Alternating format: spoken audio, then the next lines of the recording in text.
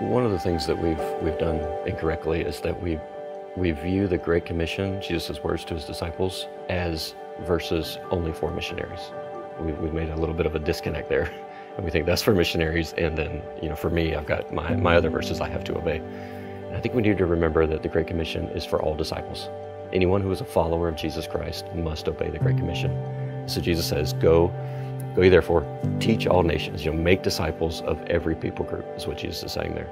So if you could imagine a banner that says, make disciples, right? That's the Great Commission, make disciples. Under that banner, if you can imagine maybe two flags coming down. To make disciples, you must do two things, right? Evangelism and discipleship. That's how you make disciples. It's not only evangelism, and it's not only discipleship, right? Jesus did not say, go and make converts, right? That would only be evangelism. Jesus said, go and make disciples. And so that would be evangelism and discipleship.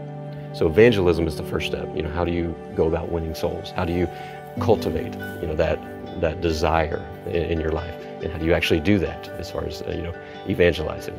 Evangelism is sharing the gospel with someone. It's sharing the gospel. It's taking someone who has no faith in God, no faith in Jesus Christ. Maybe they've never even heard the name of Jesus.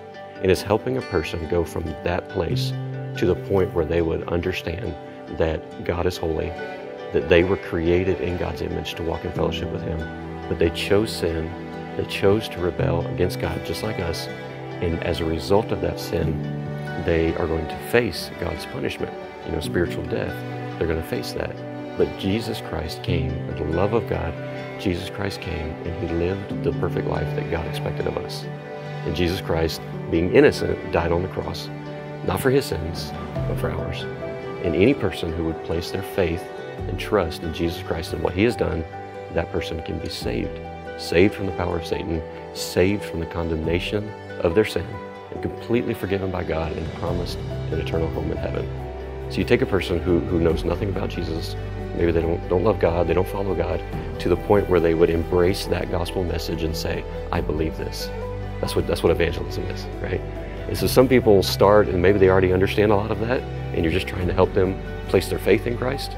Or maybe you start with someone who knows nothing, and you got to take them through that whole story, the whole gospel message, to help them understand everything. And so evangelism is that process, right? And so how do you go about doing that? The best way is to simply build relationships. It's the best way. And there's a lot of different things we can do. We can give out tracts, we can be a good witness, we can have a good testimony. All those things are extremely, extremely important. But where you are going to begin to see the most fruit in winning souls, the most fruit in evangelism, is if you focus your efforts and you focus on specific people in specific situations, and you pray, you say, God, help me to win that soul for you. Help me to share the gospel with that person. Have a list maybe of 5 people, something like that. And on purpose, look for opportunities to share the gospel with them. In general, you can't just walk up to someone and just give them the whole gospel message. It's very difficult to do. God may give you that opportunity, and you need to be ready to take that opportunity. But in general, it's just life on life. One person living a normal life alongside of another person who's just living a normal life. And you pray for that person, you love that person, you look for opportunities, you pray for opportunities, and one day God's going to open the door and you can share the gospel with that person. And so that's where evangelism comes in. That's the first step in obeying the Great Commission, is evangelizing the lost.